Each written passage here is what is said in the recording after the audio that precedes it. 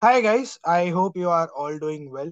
Let's see today's question. So today's question we are taking this up from the topic of differential equations.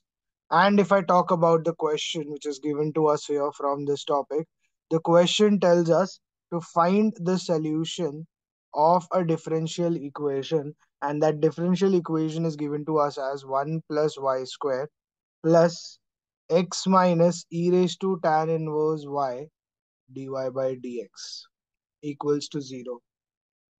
And if I talk about the answer choices which tell us the solution, the answer choices are x e raised to 2 tan inverse y is equal to e raised to tan inverse y plus k. The second answer choice, x minus 2 is equal to k e raised to 2 tan inverse y. The third answer choice here it's given to us, which is 2x e raised to tan inverse y is equal to e raised to 2 tan inverse y plus k. And the last answer choice being x e raised to tan inverse y again equals to tan inverse y plus k. So we need to figure out which one of the answer choices is the correct answer for the solution of this differential equation. Let's see how to solve this question and find the solution of the differential equation. So before starting off with the solution, I would first like to tell you that please do subscribe to my channel and support the channel as well, because it takes lots of efforts in making these videos for you on everyday basis. Let's see the solution now. So I have been given my differential equation in the form 1 plus y square plus x minus e raised to tan inverse y dy by dx equals to 0. Now, first of all, if I find the entire differential equation in the form of dy by dx, I get that as x minus e raised to tan inverse y dy by dx is equal to minus 1 minus y square. So from here I get dy by dx equals to minus common 1 plus y square divided by x minus e raised to tan inverse y. Now, if I see, actually I am not able to put this entire differential equation in the form dy by dx plus py equals to q. So dy by dx is present, but here instead of y, it is x which is present. So we try to convert this idea in the opposite sense, that is basically dx by dy plus px equals to q. So we are writing it in the same form, just instead of y we are putting x, and instead of x we are putting y. So we'll try to write our entire equation in this form where you have x here. So you have this x here, so we can utilize that. So what I will do is I'll just take the reciprocal of this. So dx by dy from this equation, I get this as x minus e raised to tan inverse y and divided by minus of 1 plus y. Now if I consume this minus sign here and take it up, it becomes negative of this entire thing, and that makes this numerator as e raised to tan inverse y minus x. So I'm utilizing this minus sign in the numerator, so denominator is just left with 1 plus y square. And this is basically dx by dy. So I have this entire thing with me now. Dx by dy, if I split the denominators, gives you e raised to tan inverse y divided by 1 plus y square minus x divided by 1 plus y square. So if I take this x term on the other side, gives you dx by dy plus x over 1 plus y square is equal to e raised to tan inverse y divided by 1 plus y square. So we have this entire thing with us. Now if I see, when I have this,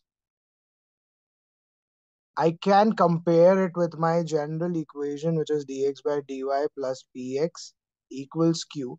So if I compare it with my general equation, now I have p in terms of y, 1 over 1 plus y square, and q I have it in terms of y again, which is e raised to tan inverse y divided by 1 plus y square. So I am able to use this general equation now to get the values of p and q. Now once I have the values of p and q, I get my integrating factor here. So e raised to integral, we have for this general equation, we have our integrating factor as e raised to integral p dx. But since here the p which is there is a function of x, Now we have converted it in this form, so it should become integrating factor as e raised to integral p dy.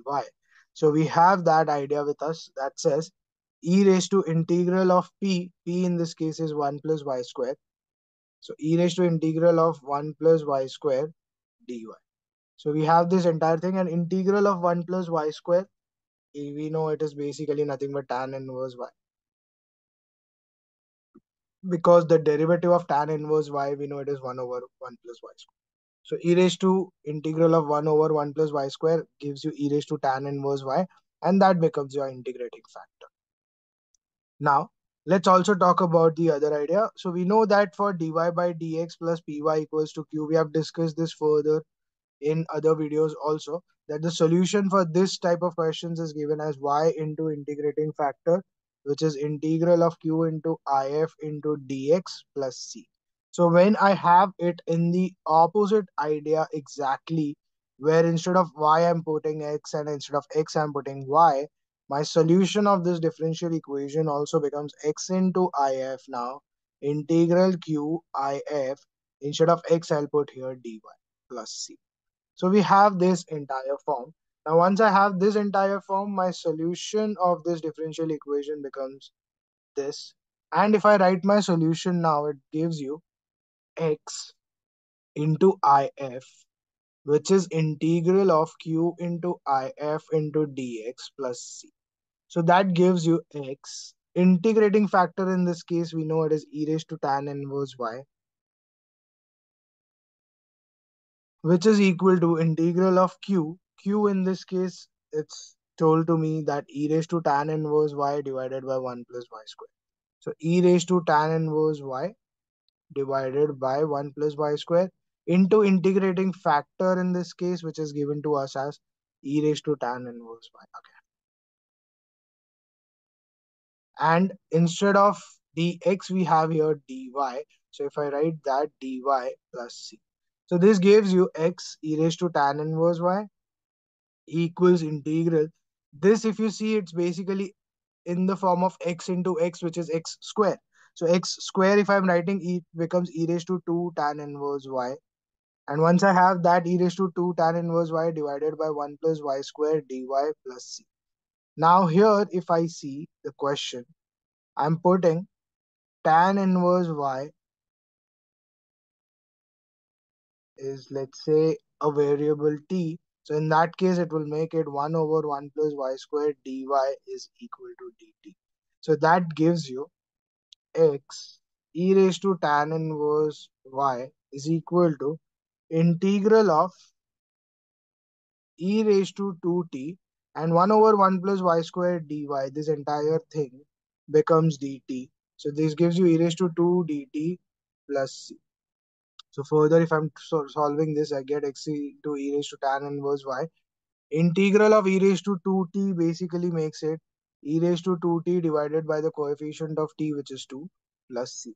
So you get this entire thing, and further, if you resubstitute t, we know we have substituted t as tan inverse y. So if I'm resubstituting, this gives you tan inverse y. So that makes it x e raised to tan inverse y is equal to e raised to 2 tan inverse y divided by 2 plus c. So that basically becomes your entire equation. But if you see in the answer choices, nothing is present in terms of denominator of 2. So I'll multiply throughout by 2. So that gives you 2x e raised to tan inverse y is equal to e raised to 2 tan inverse y plus 2c. So 2c is again 2 into a constant value is again a constant. So we'll put that as, let's say, k, because your answer choices represent the constant in terms of k. So 2x e raised to tan inverse y is equal to e raised to 2 tan inverse y plus k. So that becomes your solution of the differential equation. And if I see the answer choices that matches here with the question, it is 2x e raised to tan inverse y equals e raised to 2 tan inverse y plus k. So this matches with option C. So C becomes the correct answer here for the question that is given to us. I hope you have understood how to solve this type of questions of differential equations. which are of just the opposite form, that is of the form dx by dy plus bx equals to q. So whatever you had your integrating factor and the solution of differential equation, you just write it in opposite sense, that instead of x you write everywhere y, and instead of y you write everywhere x. That basically changes, and then you can just solve it as it is, and you get the answer for this differential equations solution, and that matches with option C. I hope you have understood this. I'll see you again tomorrow with some other question from some other topic, and we are going to continue our series of questions on JEE mains. So stay tuned for more videos to roll out. Also, if you're enjoying these videos that we are doing every day, please do like the videos as well, and do subscribe to my channel, and share these videos with your friends also who are involved in the preparation of questions on JEE, so they can also take the benefit from these questions which we are solving on everyday basis. Thank you.